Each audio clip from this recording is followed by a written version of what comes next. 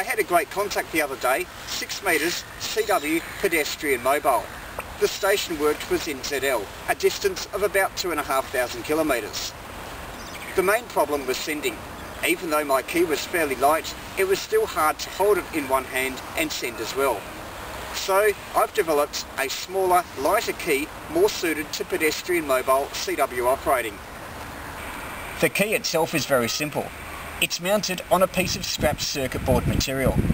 I sawed a slit down lengthwise to separate one key connection from the other. Bridged across that is a switch. It's actually a push-button switch salvaged from an old video recorder. They're often used behind the front panel for the main controls on the video.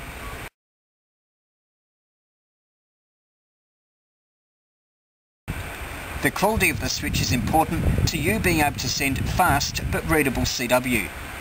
You should be able to send up to 15 words a minute. Otherwise, I would suggest another switch that has a more positive feel. The circuit board is wrapped in gaffer tape, all except the switch is covered. And note the right angle plug, especially important for rigs like the FT817 that have the key socket inconveniently on the rear panel. The lead to the rig is fairly short to keep the connection reasonably rigid. You may wish to mount the key either to the top of the radio, its bag, or just have it free.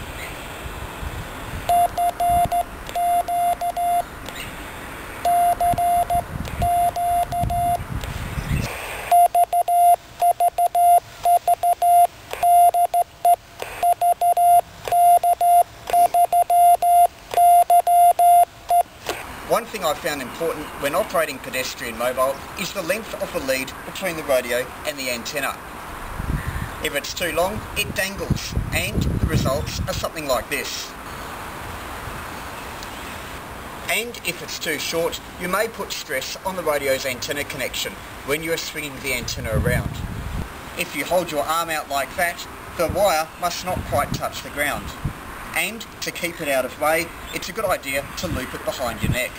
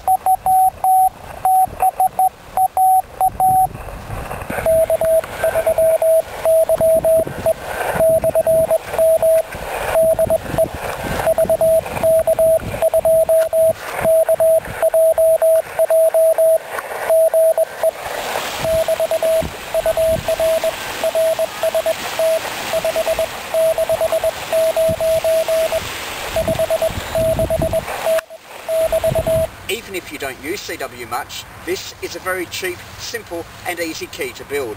So I'd recommend building one, even if only for emergency purposes. So